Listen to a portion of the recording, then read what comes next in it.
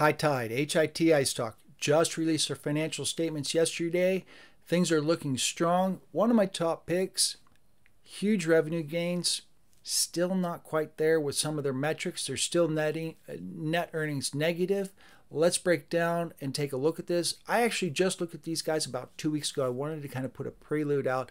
They're one of the first stocks to start reporting in the new quarters simply because their months are just off a little bit. So this begins things, and hopefully the repeat from what High Tide can do, we'll see throughout the rest of the cannabis industry. Let's jump in.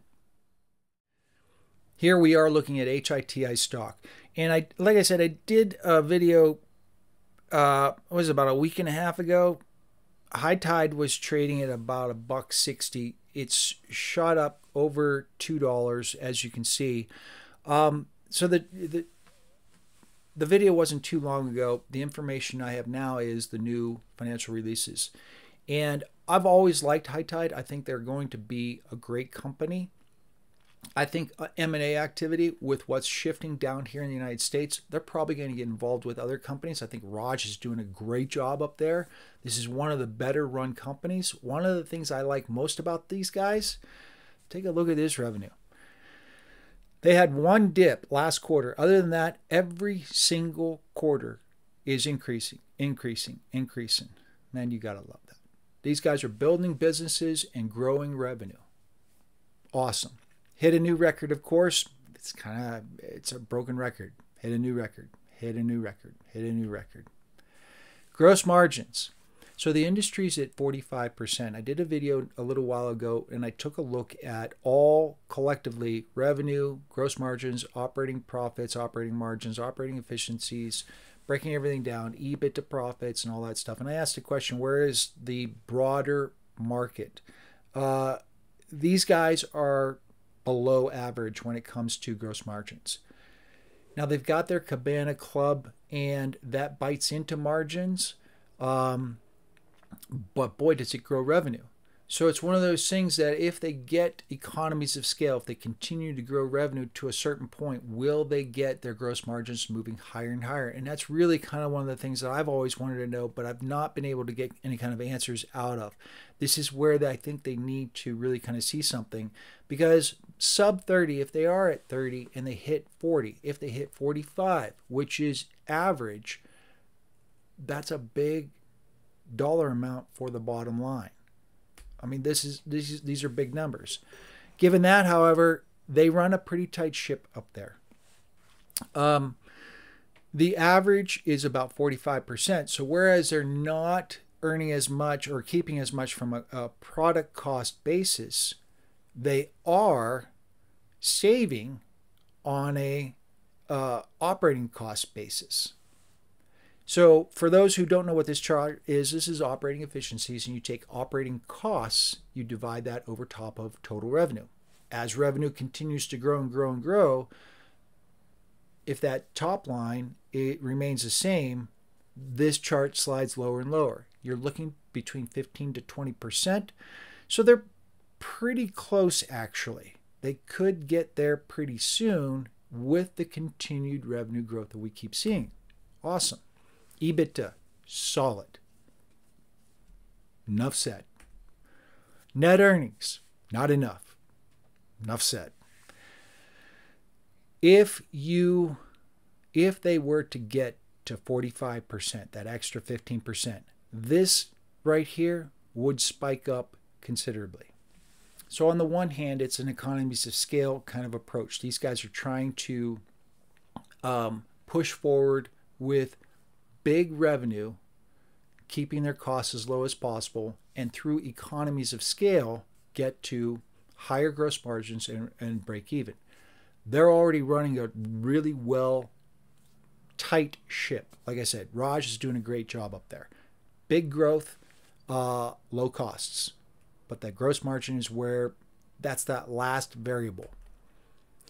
Total equity starting to trickle a little bit higher here. They don't really lose too much money on a quarterly basis, so as they grow the business themselves, their debt service load is not going to be too daunting.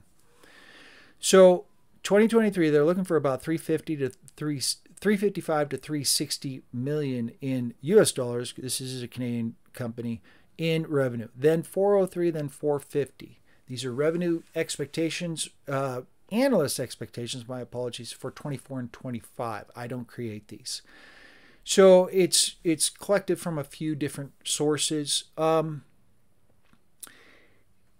don't have the answer as to if they continue to push to 450, will that get them to the economies of scale that we're looking for? But if you read through some of the things, these guys believe that they're going to get their net earnings positive pretty soon. Given that, however, stock market sort of liked the news. There's a big spike to begin with over the past couple days. Then things started to sell off.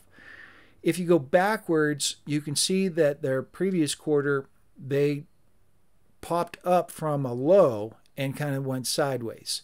Prior to that, for no real reason other than the US was doing something, these guys spiked up again and sold off.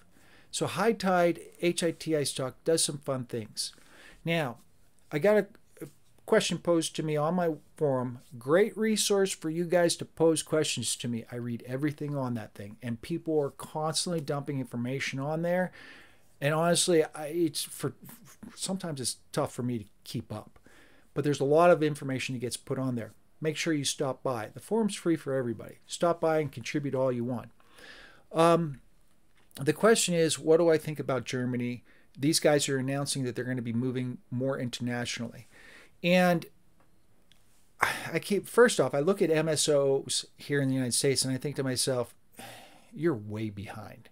Look at Europe. But they're also simultaneously sitting there saying there's so much opportunity here in the United States. I think these companies really need to kind of look at both areas. Germany, something like 84 million individuals in that country. They are flipping to adult use legal. California has half that many people. That's how big Germany is. California is only 39 million. So it gives you an idea as to how big this potential is. Canada, by the way, only has 35 million individuals in that country. And High Tide is moving in. I think that's a great idea. I don't know. We're still waiting to see pen and paper as to what Germany produces for their new law. It's passing. It's moving through. It's probably going to be fairly liberal. That there's just going to be a lot of opportunity there. Keep in mind, 84 million people. That's a lot of opportunity. My first take on Germany is simply this. Once Germany goes, all the other countries are next. It might take some of the more conservative countries time to get going, but they will eventually. Even if it's 5, 10, 20 years out, it's going to happen. So companies that are getting their foothold in the door in those countries are going to do very well. Clearly, High Tide has has proven that they can grow revenue. So if they take their business model to, that's 2.5 times bigger the population. If they take that model and they move it to Germany, you have 2.5 times the opportunity. With the U.S. moving the way they're moving, I do expect a tremendous amount of M&A activity. High Tide, of course, if they can get into Germany and really substantially build a footprint there. I've always said High Tide, just because of the type of company it is, probably a takeover target at some point. But if these guys get into Germany and really get established, and the United States continues to lag in getting out of the United States, but just paves this country, I honestly think a lot of these companies should over-prioritize other areas. But High Tide could really establish themselves, then turn around and buy themselves an American MSO. It's not entirely crazy. These guys are going to go to Germany and take this model. You saw the revenue growth. These guys know how to do things. Raj is running a great company. Yeah, they'll get to economies of scale at some point and get to profitability. But there's 2.5 times more people in Germany. So that could really start taking off. It'll be interesting to see how all that plays off. So to answer to the individual who posed that question, I think it's awesome. I think this puts them way out in front of all U.S. MSOs who are stuck waiting, 74 days to go, until they're federally legalized and can start making these kinds of moves. But a lot of these companies could have started the process of getting into Europe earlier. They didn't. Or they could have gone up to Canada and started acquiring smaller companies up there to build that infrastructure. They didn't. That's my take on that. Nonetheless, HITI stock, there's not much going on in the U.S. that would really push High Tide stock higher. But it is moving higher. There's nothing that goes on in the U.S. that affects anything going on up in Canada. It's sort of a guilt by association. I figured this would happen. I talked about it countless times in countless videos. I wouldn't be shocked if High Tide stock kind of moderated, but I've always loved this stock. If you're looking to buy one, this one, I wouldn't give you too many arguments against. They're not profitable now. They will get there. Nonetheless, tons going on in what's going on within this industry. Make sure you hit that like and follow button. Thanks so much for the comments. Helps the channel out. It is growing rapidly.